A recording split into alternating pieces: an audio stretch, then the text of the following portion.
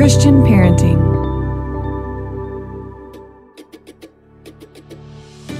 Welcome to the Christian Parenting Podcast. I'm your host, Steph Thurling. I'm the Executive Director of Christian Parenting, a mom of 3, and I am so glad that you're here. This is a place where you can bring your real self, no matter what that looks like today, and be given the space, resources, and encouragement you need to set aside perfection and grow into the perfectly imperfect parent God made you to be.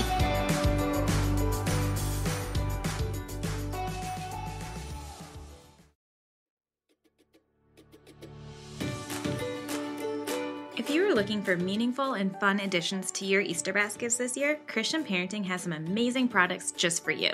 And right now, you can get our Easter bundle for 15% off the regular price. This bundle includes 3 of our favorite products just for kids: scripture affirmation cards, noteworthy prayers, and our devotional, My Time with God. These are some of our absolute favorite things at our house. My kids all love their devotional, and my son constantly asks me to put affirmation cards or noteworthy prayers in his backpack to find them when he's at school. This is a great way to incorporate more faith into the fun of Easter baskets. You can go to christianparenting.org/store to get the Easter bundle at the 15% off discount. That's christianparenting.org/store.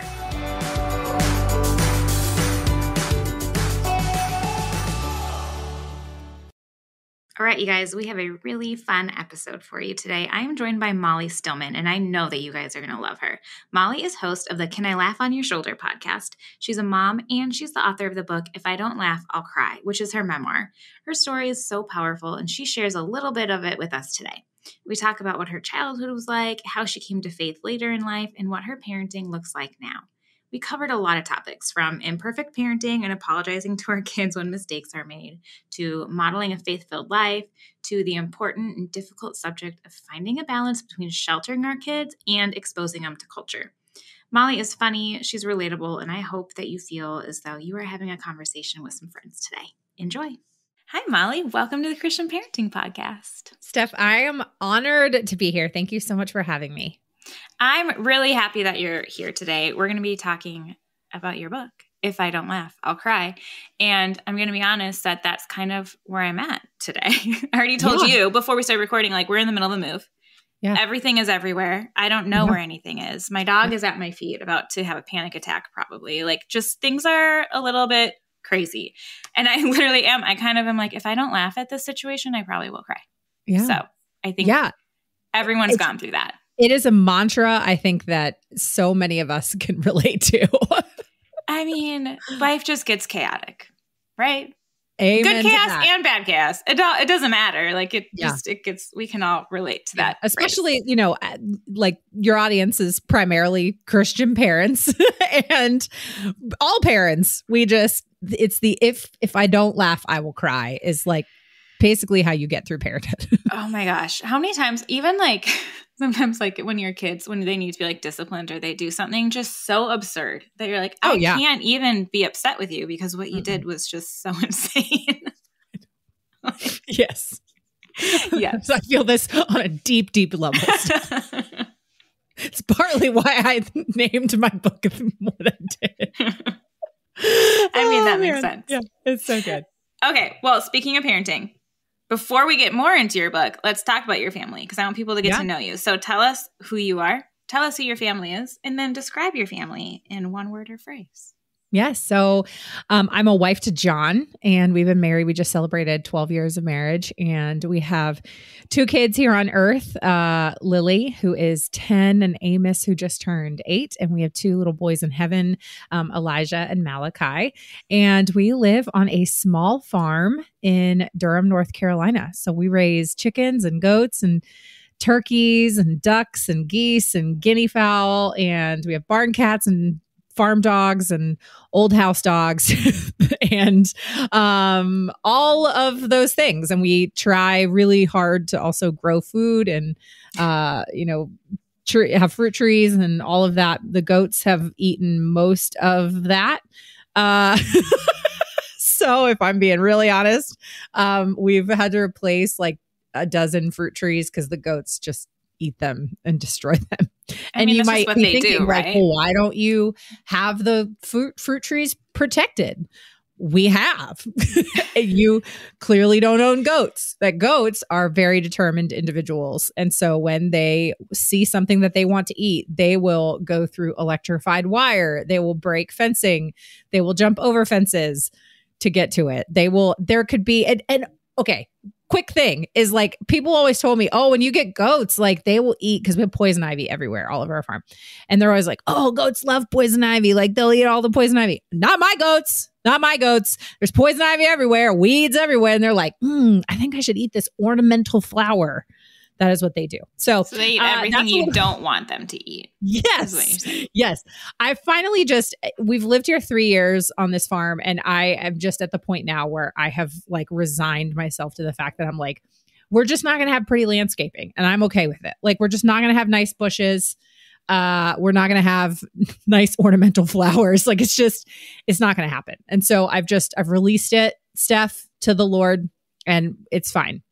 Listen, I live in the suburbs, and my neighbor's yard is basically a golf course. She listens to this podcast. Yeah. Karen, I love you. Your yard is so beautiful. And I apologize all the time that mine just doesn't look that way. So I've released my landscaping too, and I don't live on a farm.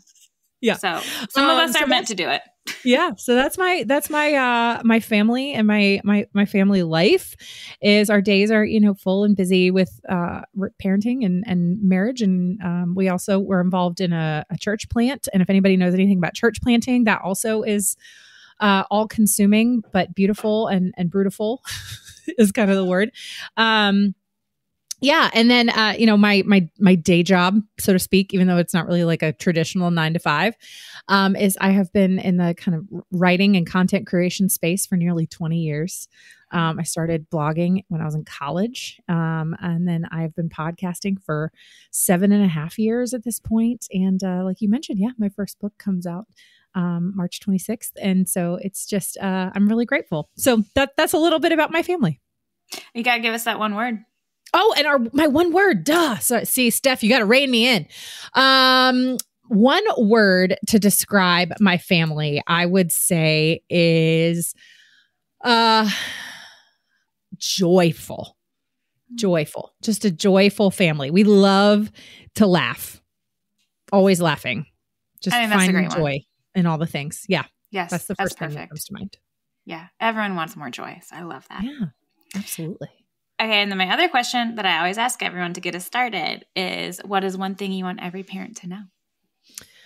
One thing I want every parent to know is that it is not only good for you to make mistakes in your parenting journey, but it is necessary.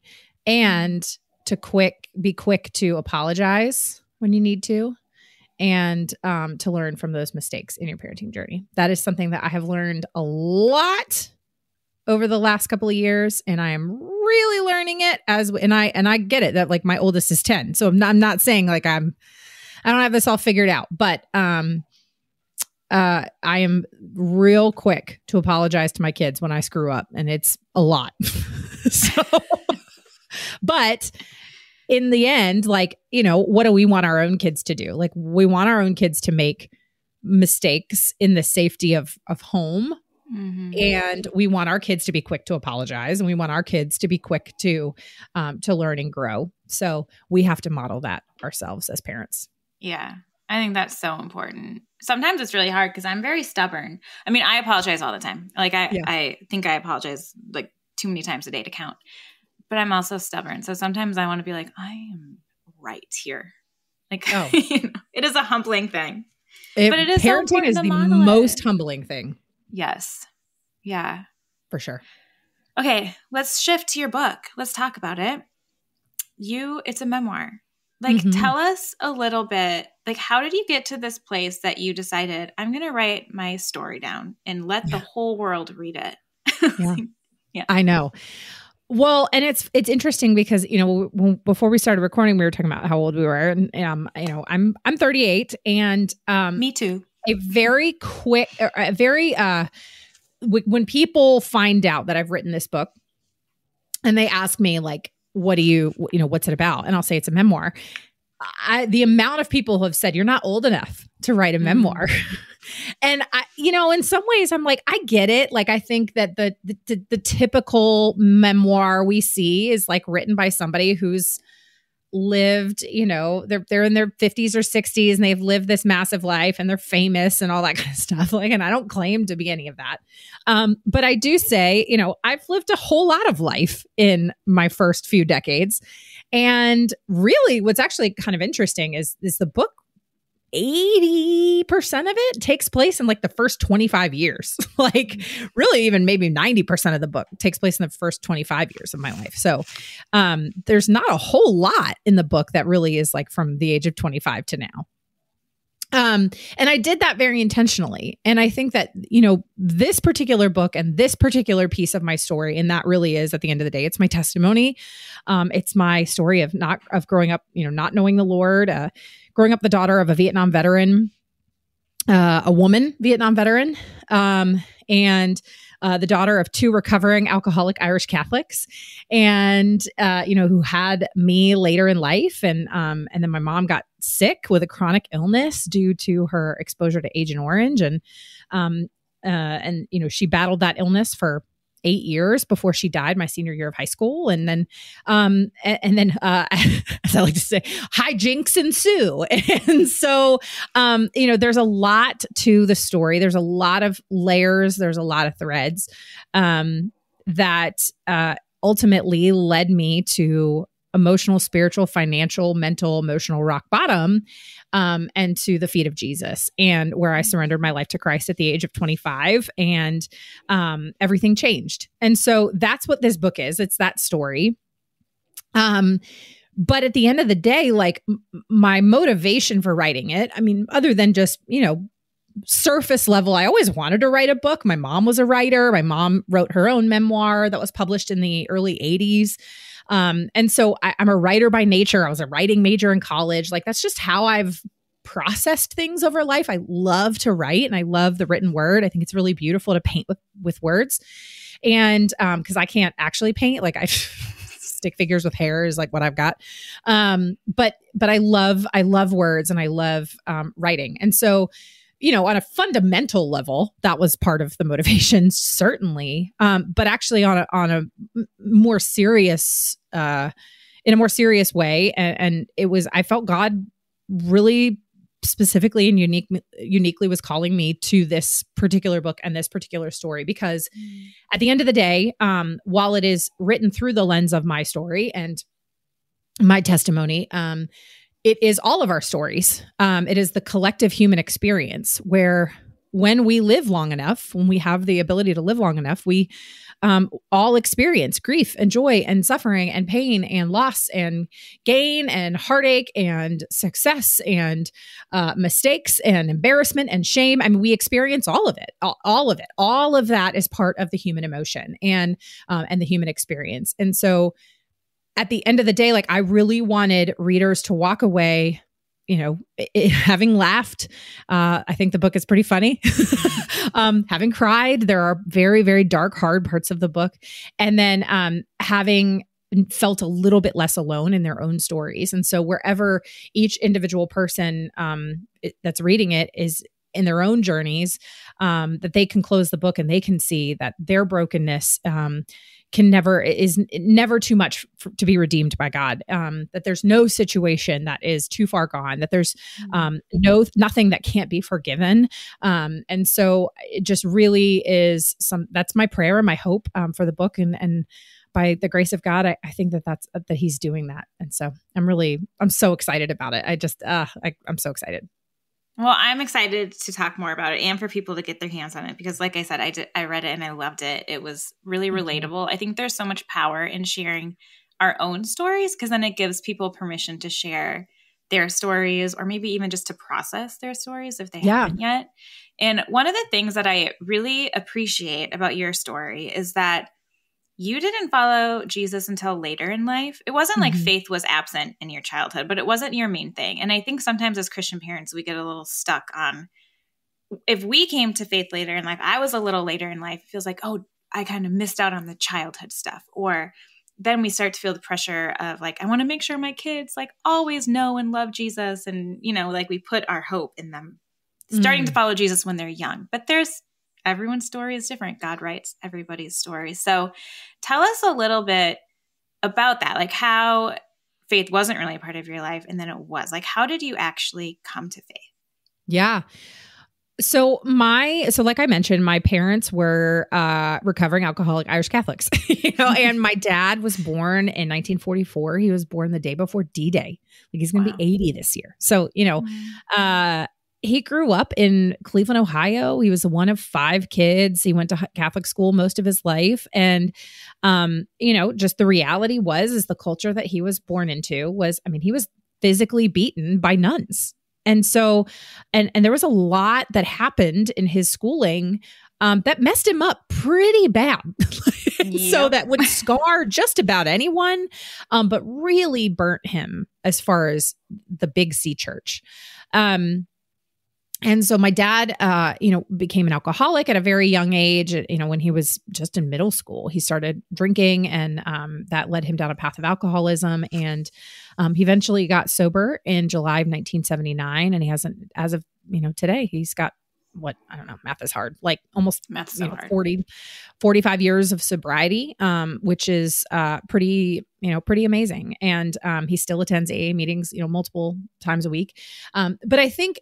And then my mom had a similar upbringing. She was born and raised outside of DC, and she was one of 5, Irish Catholic family. She went to Catholic school. She was beaten by nuns. It's like almost the exact same story. But then, she went to nursing school. She went to Catholic nursing school. And then she enlisted in the Army Nurse Corps and went to Vietnam. And when she got home, she, like many other veterans and especially women veterans at the time, she came home with a good old classic case of alcoholism and PTSD and depression. And also she was really angry with God for a really long time because Vietnam, was terrible, was terrible. It's just that's a whole nother layer to all of this. And so not only was she jaded by the Big C church, but she was jaded with God in general. And she got sober in 1983. And like my dad, AA kind of became her church community. And for people that aren't really familiar with Alcoholics Anonymous, it was created by Christians. So it's actually its entire fundamental, foundational principles are all Christian values. And so for a lot of people of that era, that dealt with similar issues, for right or wrong.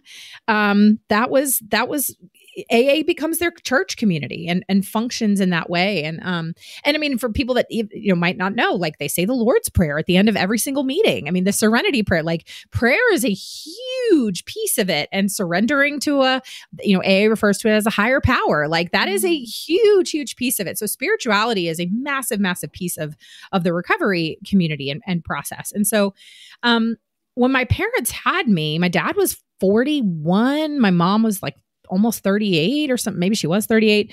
Having me later in life and having the view of the church that they had, they just didn't feel like they could, what in their words, force religion on me. It just wasn't their MO, so to speak. And so they kind of just let me figure it out along the way. And so I actually have a chapter in the book that was one of my favorite chapters to write called Doubting Thomas. And it's really my experience with church and faith prior to coming to know him. And, I had heard of Jesus, but it was in my mind, and it was the Sunday school Mel Gibson flowy haired Jesus, portrait on the wall. And, but, I didn't know what the gospel was. And my first real significant memory and interaction with the church was actually in elementary school. And I had a best friend that we become best friends in 2nd grade. And she was in a really strong Christian home, strong Christian parents, and just, upright, righteous people, beautiful people. And I would spend the night and we would do devotionals and all that kind of stuff. And she started inviting me to Awana. And, if people don't know what Awana is, like it's basically like Cub Scouts, Girl Scouts, but like for Baptists. And like you go and like you memorize scripture and then you earn patches. And I liked my friend and I liked earning patches. And so I went to Awana with her sometimes. And, but again, like I didn't know what the gospel was. I didn't know what John 3:16 meant, even though I had memorized it. Like it's just no real concept of it. And then in 5th grade, we were having a PE day where we were inside because it was raining. And my friend had come up to me and she was like, "Hey, Molly, we need to talk." And even in 5th grade, like that phrase, "we need to talk," like was just, okay, well, what's going on? And so we go into this little side room and she looks at me and she says, "I can't be friends with you anymore." And I was so confused in the moment. I said, what do you mean can't be friends with me? And she said, "You're not Christian enough for me." And I mean, that's just word for word verbatim. Like this is not a summary. This is exactly what she said. "You're not Christian enough for me."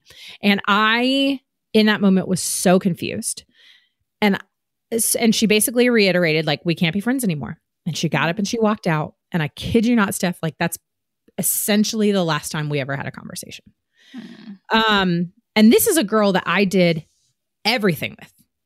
And so to have that like be like broken up with by my best friend was an incredibly formative experience. And so I walk out of that room like, well, if this is what Christians are like I don't want anything to do with that. Right? Yeah. And so that stuck with me. And so then anytime I had friends like through middle school and high school that were Christians, like I just was always a little bit like arm's length. And there's obviously a whole lot more layers to that. But I just kept the church. I kept Jesus. I kept all of it away because it was just, I didn't want to put myself in a position to get hurt again. Because I didn't have a fundamental understanding of what the gospel really was. And then when my mom died, my senior year of high school, I was just mad. I was mad at God. Any understanding I had of God at that point, was called into question and going, how could this good, God of the universe who's like up on a throne, just like let my mother, who was like one of the best people I've ever known, how could she just die? Like I saw her pray. I saw her do these things. Like I saw her, like her life was so hard from the time like she was a teenager, just her life was hard. And it just made me mad. And so that began a process of really just wrestling with any any faith at all. And so, I eventually, a few years later, like I found myself I wouldn't even say agnostic. I would have said I was atheist, like not just, anti-Christ, just made fun of people who believed in God, made fun of people who believed in Jesus. I really, really struggled. And so that was, that began, my mom died in 2002. I graduated college in 2007. And I just was on this journey of just trying to do all of life on my own. I was trying to pick myself up by my own bootstraps. And I was trying to, do everything in my own strength and my own power. And what happened was I ended up in rock bottom, and I, emotional, spiritual, financial, like I said earlier, rock bottom. And when you get to a point, and there's obviously a whole lot that led to that moment, but when you get to that moment where you are you are in the darkest place, where I was living alone, I was suicidal, and I was not just like depressed. I mean, just in a really, really dark mental space. And when you're in that place, you kind of get to a point where you're like, this is going to go one of two ways. Like I got to either get help or it's going to end in an irreversible decision. And ultimately, like, I had tried a lot of things. And, at the time I was kind of loosely hanging out with a guy I worked with. I didn't want a relationship though, but he was a Christian.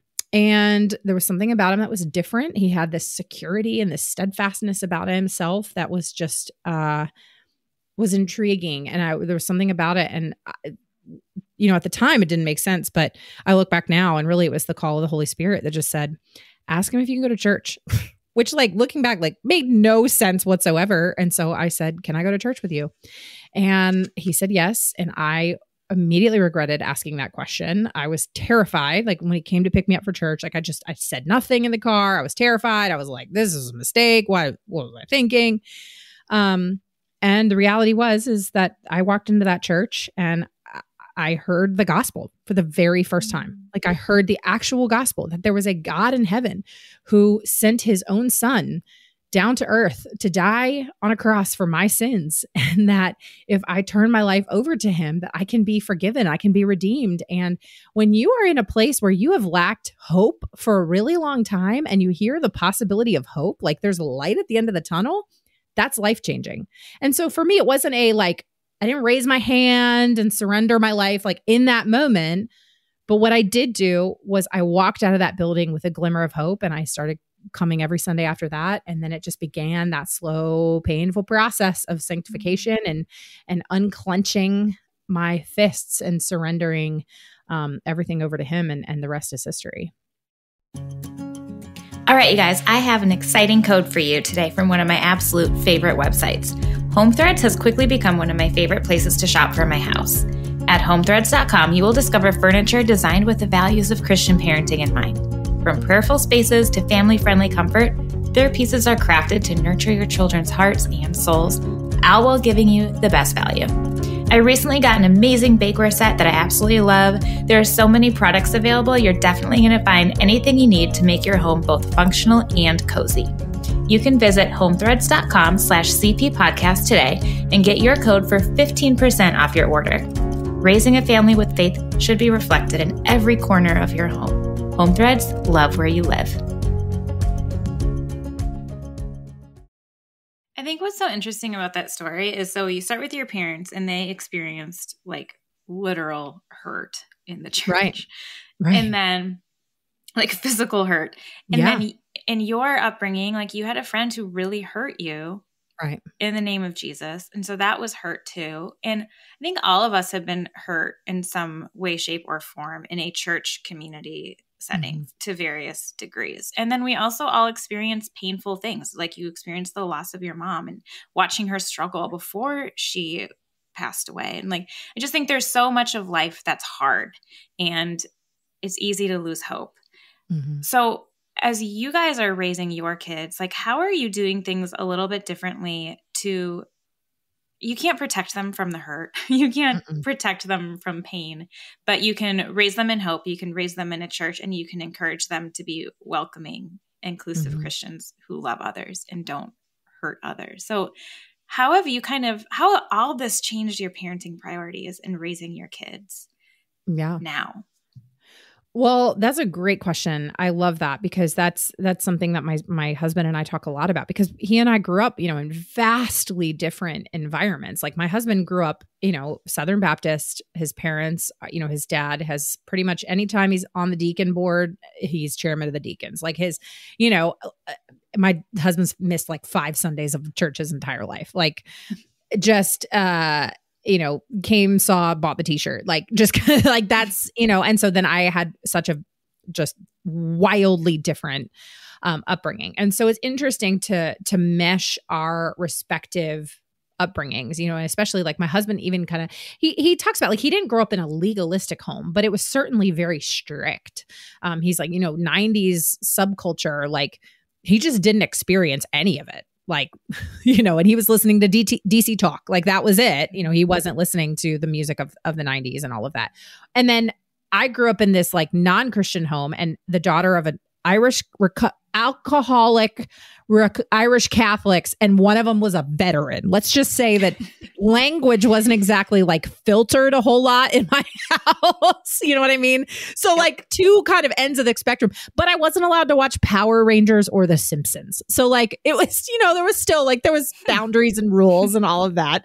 And so my husband and I have brought that, our own upbringings and kind of let's keep these things that our parents did well and let's do these things differently that our parents maybe could have done differently. And how do we bring that to our own parenting? And so there's all that to say, there's sort of two pieces to this. And the first is in my own experience with, that formative experience with my best friend. That is something that I've been really, really intentional with my kids. Like, yes, my daughter, especially, like her two best friends are Christians. But she does have friends from school who are not. And so we talk a lot about the kind of language we use around our faith and the type of people that we're around. And so, of course, I want my kids to be friends with people who think and look differently than them. And they are. And so it's a matter of, we have conversations about like, how do you like share Jesus with these kids that you're friends with, but not in a way that is going to push them away. And creating opportunities too, to like invite them to different things, so if there's like a church event, just saying like, hey, invite your friends or something like that. And then the other thing too but then also being wise and discerning in that we are really careful as to whose houses our kids go to. And so if we don't really know the parents, if we don't really know like what's happening at those homes, like we're pretty guarded as far as whose houses those kids go to. And I understand that that's not every parent's decision. And so because of that, our home is always open. Like our kids' friends can come over anytime, within reason, and so that's something that's important too, is like when our kids have their friends over, especially the ones that don't know Christ, like, we don't shy away from talking about, our faith at dinner, or praying before a meal, or, doing a devotional before a sleepover or something like that. It's not like preachy. It's not over the top. It's just, it's just in how we live our life, in front of others. So there's that piece to it. And then as far as like, kind of what I was saying at the beginning about being really quick to apologize, being really quick to ask for forgiveness. We just try to model that with our kids and pointing them back to Jesus, that like, as parents, like we are going to fail our kids. Yeah. That's a really hard thing to come to grips with, understanding that as a mother, as a father, I am going to fail my kids. My husband is going to fail his kids. We are going to be imperfect parents. Like, I remember participating a couple years in the Perfectly Imperfect Parenting Conference online, and I loved it so much because that is our journey as parents. That is our journey as Christians, and especially raising up the next generation of believers. Is helping our kids see that I am not perfect. I do not claim to be perfect. But at the end of the day, I'm going to keep pointing them back to the parent who is perfect, who isn't going to let them down, who isn't going to screw up. And so, we try to do that. We do it imperfectly. But, when it comes to discipline, like we had, we try to, if there's times when we have to, use even a Bible story as like, hey, this is going to be kind of our rubric for how we discipline in this situation. But we don't do it in a like judgmental or condemning way. We do it in a like, here's what God says about this. Like, you lied to us. Like, lying is pretty significant in our household. Like we're very low on the tolerance of lying. And so how does that, or stealing, how do we, pay back what we took from our brother or our sister or things like that. So I think that's what it is. It's at the end of the day, being quick to apologize, being quick to say, I screwed this up. I am not perfect, but your heavenly Father is. And so he is the standard. I am not. That's the key. Amen. Okay. So coming together from two vastly different households to parent kids, those are the good things. What's been like the hard part about that? Oh, I think our current struggle, I'd say that, it varies. I'd say our current struggle is balancing, because like I said, my husband was not in a legalistic household, but it was a strict household. Mm-hmm. And then my parents were strict in just other random weird ways, but I wasn't necessarily like shielded from culture or shielded from language, things like that. So finding the happy medium of how do we, especially in today's day and age, protect our kids from culture while also like not completely locking them out of it. Right. Which is a really hard balance to strike. And I don't have a perfect answer for it. If you figure it out, will you let me know? I know it's the, I think it's things like, there are so many controversial things as far as like, what do we let our kids watch and what music do we let them listen to? And I think it's striking a healthy balance. Like I said, my husband wasn't allowed to watch any movie from the 90s that was not like, whatever. He wasn't allowed to read any book unless it was like the Left Behind series, like he listened to DC Talk and like, where both my husband and I serve on our worship team. We are a very musical family. So like we listen to a lot of worship music in our house, but we're also big country music fans. My daughter loves Taylor Swift. Like, and I understand that that's a very controversial thing right now. Like there are a lot of Christian parents that are like, you're a terrible Christian parent for letting your daughter listen to Taylor Swift. And it's hard because I was in college when Taylor Swift's debut album came out, and I bought that debut album, and I know guitar. Every single word, like Mary's song, and like so like I love Taylor Swift too. So it's a balance, you know what I mean? And so finally, what I decided was what I felt comfortable with was I created a Taylor Swift playlist on Spotify, and then all of her current songs that have language in them, I just put the clean versions on there, and so my daughter knows the words to all the Taylor Swift songs, but they're all the clean versions. And so that was what, at the end of the day, we felt comfortable with. Yeah. But she also loves worship music. So I think it's having a healthy balance and helping our kids understand that like, we are not to idolize Taylor Swift, but we can also really enjoy her music and like not look to her for spiritual guidance. Right. You know what I mean? And so but I understand that that's a controversial opinion. There's going to be some people that think that that's like terrible. And so, and then as far as books, like we're pretty, I want my kids reading, but I'm going to be careful as to like what they're reading. I want to monitor it. Like my kids especially are into graphic novels. And if you don't know, like there's a lot of graphic novels out there that are disguised as tween novels that have graphic stuff in there. Yeah. And so I preview everything to make sure that what they're reading is like, yes, my son loves Captain Underpants, and it's a whole lot of poop and fart jokes. And it's just like, he's 8. And so it's like, whatever. That's not a battle that I'm going to fight. And so, but I think that that's the thing that, whereas like my husband wasn't allowed to watch any of that stuff as a kid, but like, it's a balance. So we're doing it imperfectly. And I share all this for the parent, especially that is listening, that is like, how do you strike this balance? And the end of the day is, where no one is going to have it figured out perfectly.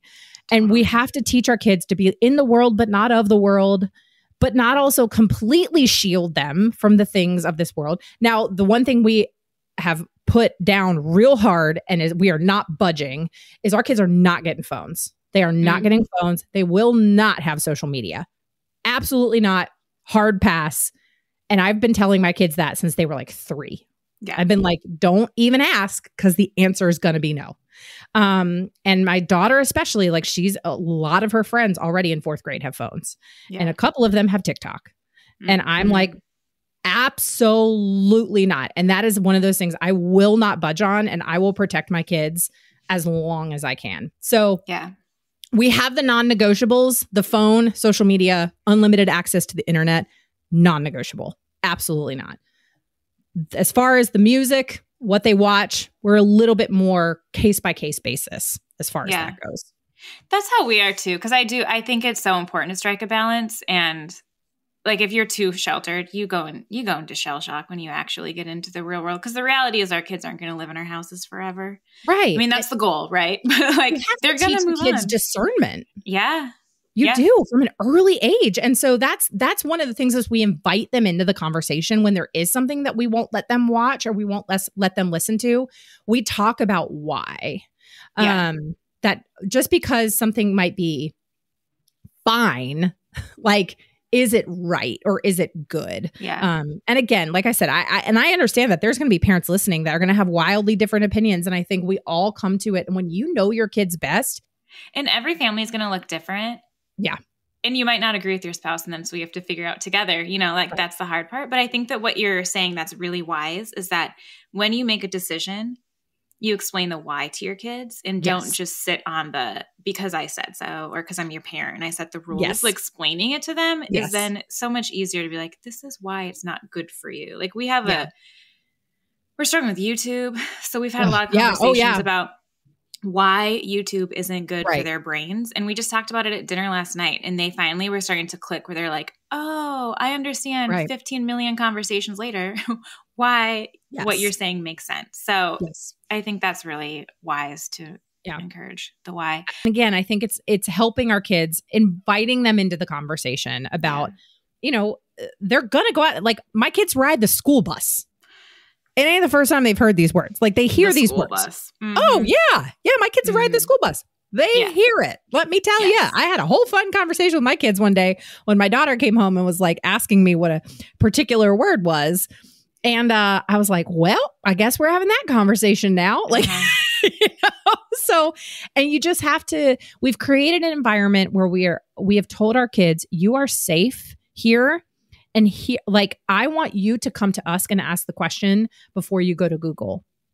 Yes. And that is the environment we've created. And so our kids have asked us some incredibly awkward, hard conversation or questions that I've looked at my husband and go, well, all right. But we never, ever make them feel bad about asking that question. And we don't let our own like uncomfortability, that's not the word. That's not a word. We don't let our discomfort. That's it. Steph. I wrote a book, y'all, and I just made up a word. But we don't let our own discomfort show in those moments. I sit with it for a moment and I go, okay, so that question just got asked. And I go, I'm so glad that you asked that question. And thank you so much for coming to me when you asked that question. Let's have a conversation about it together. And so I tell you, I kid you not, Steph, this is like, your listeners are really learning a lot about the insides of my parenting with all its that's the goal here. But I had a whole conversation one night where, like I said, my daughter had come home. She'd asked me about something she heard on the bus. And I was like, well, that is a great thing to ask me about and not Google. And so I said to her, or then she had a follow-up question. Well, how do I know what words are bad words? And so whether this was the right thing to do or not, I was like, well, I guess we're just going to go down the list. And so I just proceed to tell her what all the bad words are and what all they mean. And it was like, I remember coming downstairs after putting her to bed. We had this conversation. I look at my husband and I was like, I need a moment because that was not anything that I was equipped to handle. But by the grace of God, I got through it. And that, in a lot of ways, helped equip her to know what these words were, what they meant, why we don't use them, things like that. And so that was, like I said, I did it imperfectly, but it also makes for a fun story. We tell our kids words only have power if you give them power. Amen. And so like, if you hear a word that you like just don't give that word power and move on. Like, though you know what words are bad, just don't, like, people are trying to like make a scene or make a statement by using them, and you don't have to do that. But yeah, those are the fun moments of parenting where you say, if I don't laugh, I'll cry. If I don't laugh. Okay, this was wonderful. Thank you so much for joining us. Can you, before you go, just tell everyone where they can connect with you and get a copy of your book? Absolutely. So I'm at Still Being Molly on Instagram and Facebook and wherever you get your socials. And stillbeingmolly.com is my website. My podcast is called Can I Laugh on Your Shoulder? And it comes out every Wednesday. And yeah, my book is called If I Don't Laugh, I'll Cry: How Death, Debt, and Comedy Led to a Life of Faith, Farming, and Forgetting What I Came into This Room For. And you can get it wherever books are sold. And if you love the sound of my vocal cords, I do read the audiobook. And it was really fun to do the audiobook. I sing in it. I do character voices. I do all kinds of stuff in it. So that was a blast. And I just would be so grateful if you would pick up a copy and share it with somebody if it helps you a little bit in your own journey. Yeah. We'll put it in show notes too, so it's super easy for people. Thank you so much, Steph. Yeah. Yeah. Thank you so much for being on. Thank you so much for joining us. I love what Molly said about having faith-filled conversations with our kids and creating an environment where they feel safe to have tough conversations with us. It's so much easier said than done, but it's definitely important. I hope that you have a wonderful week. Thank you so much for listening. May God bless you. May you know that He has been in your life every step of the way. From the very beginning up until now, He is writing your story and He has great plans for you. And His grace is always enough for you. Thank you so much for listening to the Christian Parenting Podcast. Make sure to like and subscribe so you don't miss an episode. And if you love this podcast, would you please consider leaving a review and sharing it with a friend? This is the best way to reach more people and encourage even more parents. Christian Parenting is a donor-funded ministry, and we rely on friends like you to keep podcasts like this going. So to find out more about Christian parenting and to make a donation, head over to christianparenting.org or at christianparenting_org on Instagram. Thank you again. See you next week.